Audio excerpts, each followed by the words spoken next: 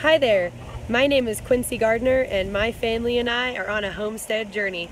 Want to come check it out? So here's a short little snippet of some of the things that I do throughout the day, just to get you in touch with kind of who we are and what we do and what we love. Thanks.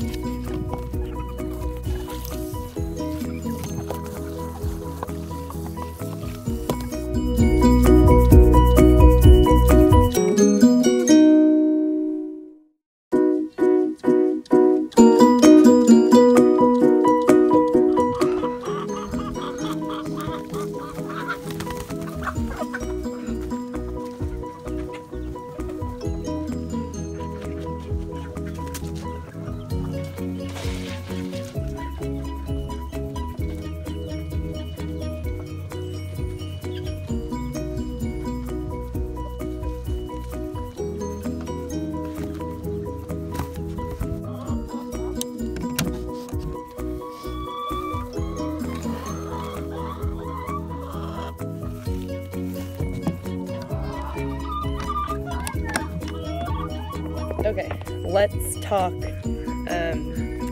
homestead experiments, DIY, whatever. This thing is probably my most favorite DIY ever. Let me get a good shot of it.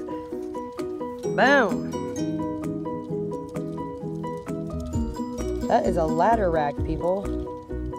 It's a little ridiculous. But guess what? It was free. Also, this roof used to be the roof for my meat rabbit run. Or not my meat rabbit run. This is my meat rabbit run. This used to be the top for my meat chicken run that I had last year. And then right over here is the chicken coop. You can also see this little experiment that I'm running here with the hay. See how I have weeds? That's my backyard. It's just weeds. That's all this is. So what I do is I move that rabbit tractor around. Oh. Toddler mess. So I have these, I move the tractor every day, the rabbit tractor. Wow, hole. Yep, Mama Rabbit was getting kind of nesty, so she dug a hole. Anyways, let me turn back around. So there you can see that this was like 3 days, I think, 3 different sections of grazing for the rabbits, and then I just covered it with hay. I'm kind of hoping that maybe it will sprout some grass seed. Totally an experiment. Maybe it's a farm failure. I don't know. Oh, that's definitely a farm failure over there. Oh no. Looks like we have to do a chicken chase. This is definitely going to take shoes. Definitely going to need some shoes to get that turkin. Darn it.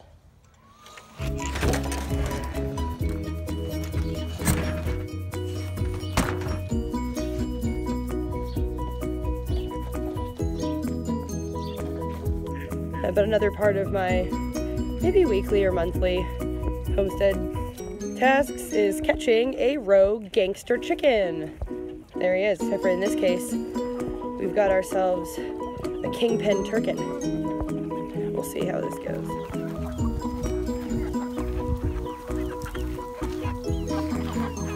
I got you, buddy.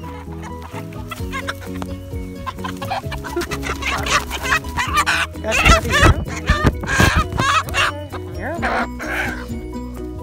Okay. Got him. Whew. There he is. Whew.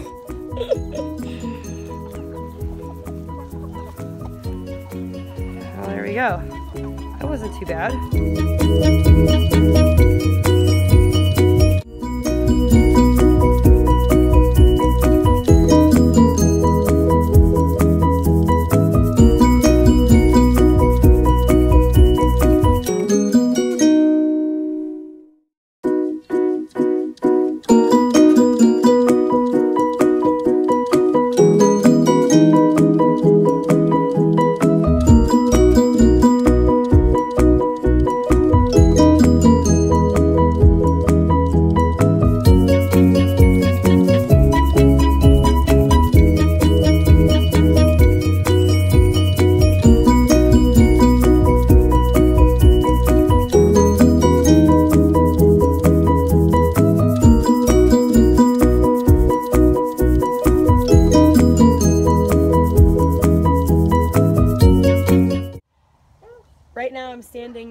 our crop garden, one of our biggest garden spaces here on our 5-acre homestead. We're just a family of 4 trying to grow as much of our own food as we can.